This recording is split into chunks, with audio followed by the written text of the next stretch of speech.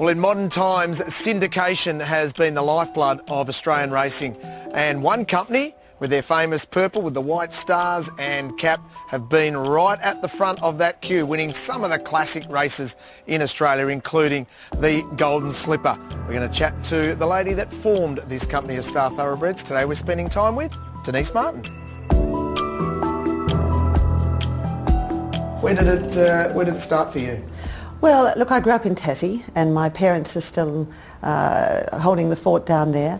My brother-in-law, Barry Campbell, trains in Tassie, and so that's, I guess, where I, have my roots now. Yeah. If I talk about going home for Christmas, it's going home to Tassie. But I left the state very early and went to England and started, quite by chance, an international hotel career that took me to a lot of parts of Europe and to South Africa and back to Australia. And about 19 years ago, I was in Melbourne, a very famous hotel called the Regent, 50-storey hotel in Collins Street. And one day I thought, it's about time to start my own business. I didn't know what I wanted to do, but I thought horse racing sounded good.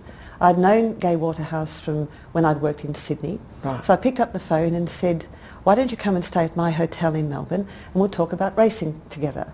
And working together. Well, you don't need to suggest anything to Gai twice. So 19 years on, here we are, and Star Thoroughbreds was established in 1994. Okay, so what set you apart from the others? Because there's been a lot of syndication businesses out there, and they all do it very differently, though you seem to do it in a unique way. Well, look, clearly the special thing for us is that Star is aligned to Gai. Yeah. And we have a unique relationship. Gai has Tulloch Lodge, she has her most famous stables, she's the great trainer, Hall of Fame trainer.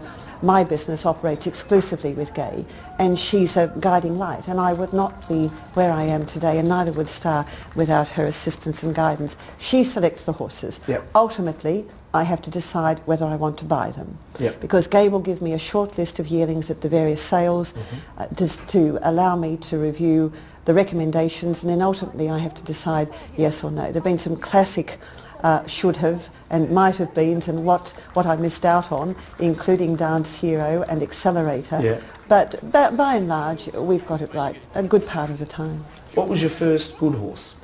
I suppose the first major horse that Star syndicated was a Group 1 winning filly called Danglissa. She won the Flight Stakes, she won the Princess Series.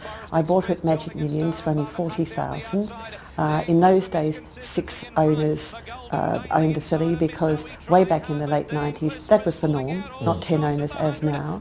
And those people just had the ride of their lives. She ran in the Wakeful on Derby Day, and in the following autumn, she won the Queen of the Turf. Yeah. And they sold her for huge money to Jerry Harvey as a broodmare. That's fantastic. I think she won $865,000, and then you sold her for $650,000 as well.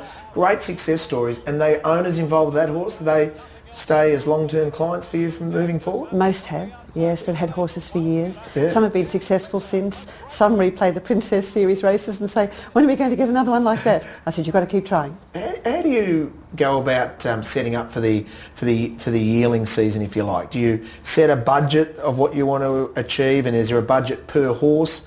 How do you go about planning? I send the trainer off to the studs to do all the work. Yeah. And she does that. Yeah. And then I go to the sales about a week to 10 days before the sales commences. Yep. And by that time, Gai and her team have seen all the main yearlings at all the major studs, wherever they're placed in any sale. Correct, yeah. And Gai will really pretty much determine which horses she wants to train. Yep. And that's the key criteria for me. Which of the horses Gai wants to train. Yep. My budget is anywhere from about 50,000 to 180, 200 maximum. Yep. And then I put the horses into 10 shares. Okay. But do you retain a share at any? No. You've been tempted to do that? A few times. Yeah. Couple of times over the years I've really liked horses. Yeah. In fact, I tell the funny story of Gai's great friend and friend of mine, Leah Stracey, and I were at the Magic Millions sales the year I bought Thesio, what became Thesio. And Gai had originally had the colt knocked down to him on the night session of Magic Millions. And a couple of years before, she'd recommended I buy what became Dance Hero. Yep. And I said, oh, I don't want to buy a Dance Hero colt. I don't even like him. He's got a Roman nose and he's that very light-coloured bay colour. Yep. And Gai said, he's a lovely colt, go and buy him. And I said, no. He turned out to be a $90,000 purchase, and at that time I wasn't spending $90,000 on my horses. So I said no. Well, of course he went on to be Triple Crown winner, he won the Magic Millions, Golden Slipper, and just about everything. And I thought, you need to just have a rethink here, because maybe it's time to change your thinking and to take stock a bit here, because maybe you've got to up that price a bit. So I'd said to Gai, I've made an executive decision, it's the sole owner of Star Thoroughbreds, I'm going to go to the sales this year, and if necessary, I'll spend $100,000 on a yearling. So Gai had bought the Dane Win colt on the Saturday session of Magic Millions, and I said, I don't want to buy a Dane Win colt, Gai, get serious. And we had a Thelma and Louise moment, you know. And I said, you know I like to buy one, I want to buy it. She said, well, I'm telling you, it's a lovely colt. And it suddenly clicked, and I thought, this is very reminiscent of what became Dance Hero with the Dan Zero colt. Yeah. So I said to Leah Stracey, come with me, let's have a look at this colt. He was consigned by Emirates, and he came out of the box, and I just loved him. He was just a lovely walking colt. He wasn't very big, but he was just a beautiful horse. And I said, how much was he? Because he'd already gone through the ring, 120. And I thought, oh, I'm not going to spend that much on my horses. No, I am going to. I love this horse. So I bought him. And a few people came and said, I'll buy him. And I said, well, look, he's a colt for the thinking man. He was one of 3 yearlings, 2-year-olds that year, that Gai had tried in the official 2-year-old barrier trials. So Leah and I had seen him as a yearling, and I'd said to Leah, I love this colt. If you take half, I'll take half, and we'll keep him ourselves. She said, I'll check with my husband. He said no. The sale didn't happen, and he was bought by 10 people who had the ride of their lives. And I should have been one of them. You should have been one of them. He was just... The thing that I loved about Tessio, he was so tough. He won 5 Group 1s. Was there any in particular that really stand out as, gee, that was the particular highlight, or that was the best that he ever went? Well, I think the McKinnon on Derby Day, to win a Group 1 on Derby Day is special. You want to be there. You know, you've got a crowd of 100,000 people supporting you, and a global audience of I don't know how many million. That was fantastic. The following year, we thought he'd won the Australian Cup. And so did all of us that backed him. And we sat there going off like firecrackers, and I said to David Hayes years ago, I've never seen a photograph of that Australian Cup where Tessio doesn't have his nose in front. Do you have one where your horse is in front? Because I want to see it. Of course, anyway. He was blazed right on the line by Nick Hero. Absolutely. Super horse. You must have a world record for being a syndication company, or a public listed syndication company, that Quinella a big Group 1. Tessio, bank robber, but I think straight away, oh, congratulations Denise, but there's actually two different sets of owners there that you have to look after. Totally, absolutely. Well, at the top of the rise, Peter Roble was riding bank robber. He kicked away, and I said to Gai, he'll win this. He's got the better turn of foot. They won't catch him. And at that time, Gai said, the other horse is just getting wound up.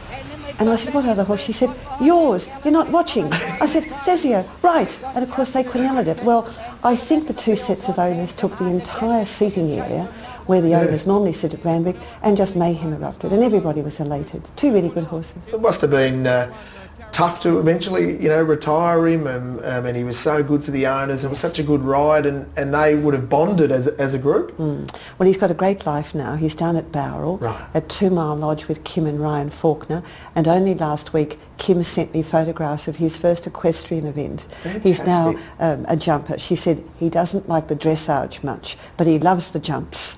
So I said, you're not taking him to Warrnambool.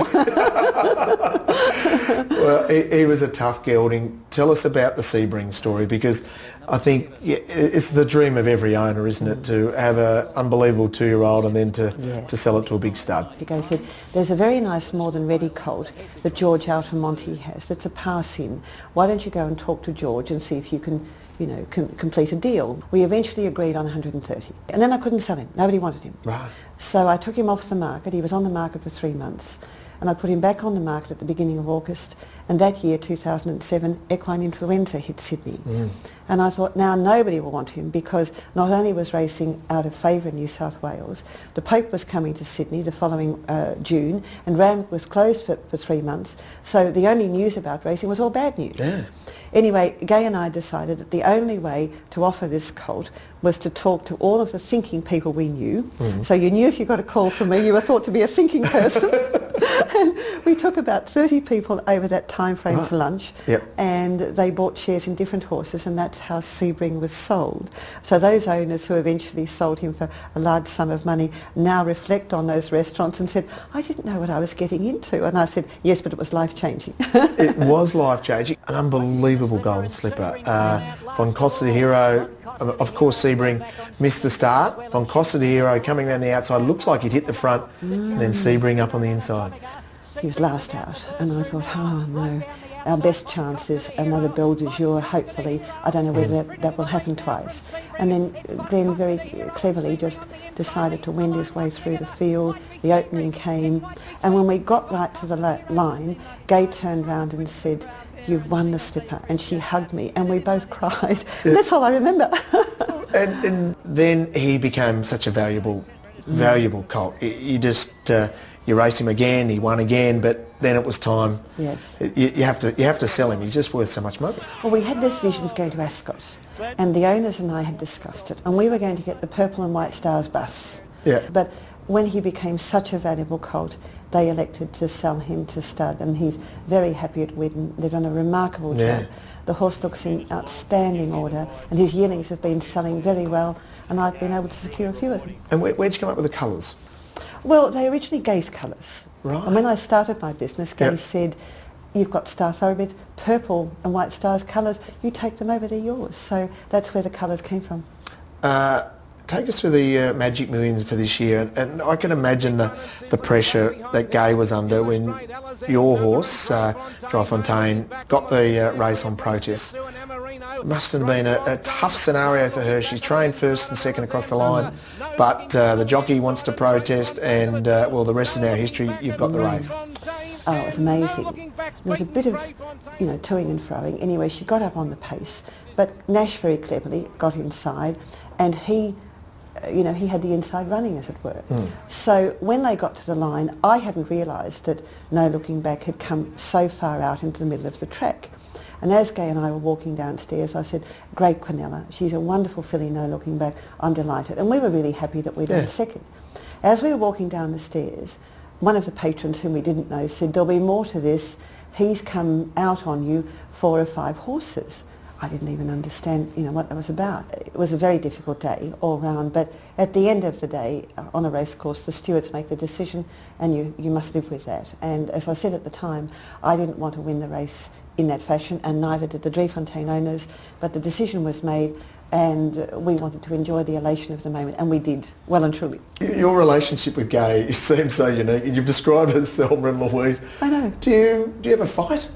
Oh, not much. You're like sisters, eh? No, look, we're very like-minded people, and we've worked together a long time, and I understand her thinking and she understands mine, and we just get on very well. I mean, we have our separate lives, but as business associates and good friends, we respect that. Occasionally I'll say to her, I want you to do such and such. I don't want to. Yes, just do it. And I always say, think of the ad for shoes. Your dad used to say, meeting Nike, just do it. Okay. And look, I think once or twice in 19 years of working together, we've had words about something. But Gay's wonderful. She just forgets things and moves right along. And she's a great teacher in that way. So, no, we get on pretty well. I asked Gay about Star Thoroughbreds and what it's done for her business and what she thinks of Star Thoroughbreds. And I thought she summed it up beautifully. The sport of kings made available for everyone. Yes. Well, that's what it's about. I mean, if you go through the horses that we've sold over the years, there are some great stories. Driefontein's owned by wonderful people. One man who lives on the south coast of New South Wales lost his wife a couple of years ago, and he bought a share. He would visit the hospital at Randwick to see her. When she passed away, he thought, I'm going to have a share in a horse. Right. And he says to me all the time, you'll never know what this has done for me. We have a Qantas pilot who lives out at Dubbo, and he and his family come to Sydney to see the horse. I always say to him, please concentrate on the cockpit. Please do not be concentrating on the form guide. I want to know that when I'm travelling overseas, I'm quite safe. So they're great people, and they bond and they become friends. And as you said before, for many people, it's life-changing. Yeah.